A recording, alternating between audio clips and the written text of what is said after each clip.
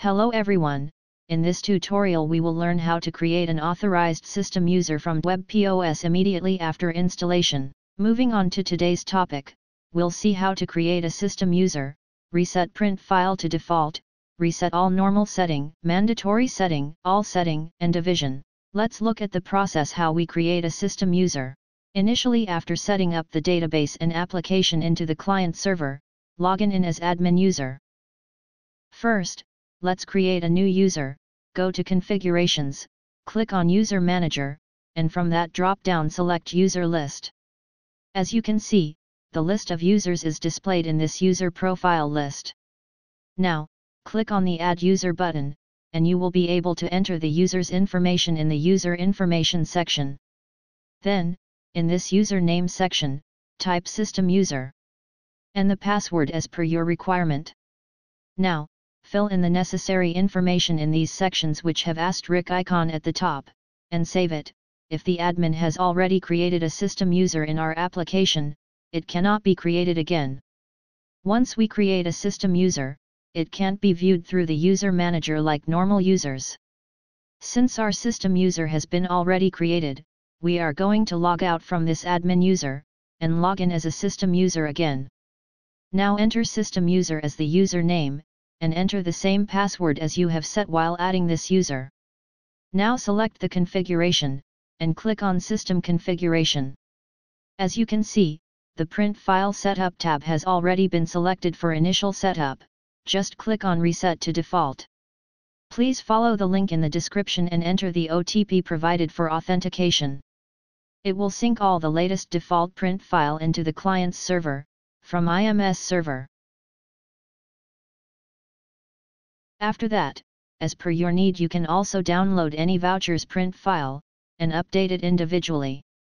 To do that, select the voucher type you wish to update from this drop-down. For now, we'll select Proforma Invoice, and then click on Download Default Print File. This will download the default print file of Proforma Invoice. The print file will be downloaded to your device. Make the necessary changes as per the requirement, and save it. To upload the updated print file, first select the file path here, then click Choose File and select the updated file from your device. Now, when you click on this Upload Print File, a pop-up form will appear with the text OTP authentication. Only an authorized person will receive an OTP. Please follow the link in the description and enter the OTP provided for authentication. After that, if you check this box, it will display the names of all the print files used in an application, along with the voucher name. Make sure to update the print file as per the displayed print file name. Now let's see how to set up print format reports and procedures. To do that, use this drop-down to view all the settings. Tick Print Format, Form-wise Print Format, Report Column Format, Update Stored Procedure, Tax Config Charge, and Default Report Master and Report Details. Now click or Reset to Default. It will update all necessary latest reports, procedures, and formats to client's server, from IMS server. Please follow the link in the description and enter the OTP provided for authentication. After that, let's look into Setting Master, from where you can activate or inactivate basic to advanced features of the application. Initially, to enable all default setting, click on Reset All Normal Settings. It will reset all the settings to default settings. Please follow the link in the description and enter the OTP provided for authentication. Secondly, go to Mandatory Settings and configure all the settings as per the client's requirement. Tick this box and click this button to update the particular setting as per your requirement. Please follow the link in the description and enter the OTP provided for authentication. Or click this Reset to Default button to reset it to default.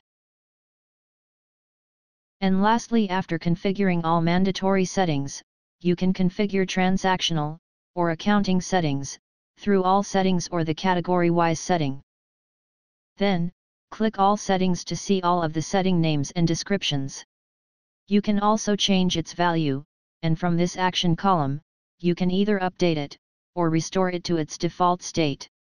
Now we will change this value to 1 and update it. Please follow the link in the description and enter the OTP provided for authentication. After updating, you will see a blank in every section. Now reload the application once and you will see an updated value. Click this button to reset it to default. Please follow the link in the description and enter the OTP provided for authentication. And follow the same method of reloading the application. After that, click on the back button to go to the dashboard. Now, again click on System Configuration, and select Division Master, from where you can create a new division. As you can see from the list of divisions, click on Add Division to add a new division. Fill out the initial, name, address, remark, and branch account. The rate group and cost center are not mandatory. If needed, fill it as per your requirement, and click on Save. Please follow the link in the description and enter the OTP provided for authentication. The newly created division will be displayed here. You can also view, edit, or delete it as needed. After that, click on the back button to go to the dashboard. Please keep in mind that you must follow these steps whenever you install WEB POS for the first time into the client server. Always make sure to configure all settings before saving any transactions. We hope this video was helpful while creating the system user and change the setting.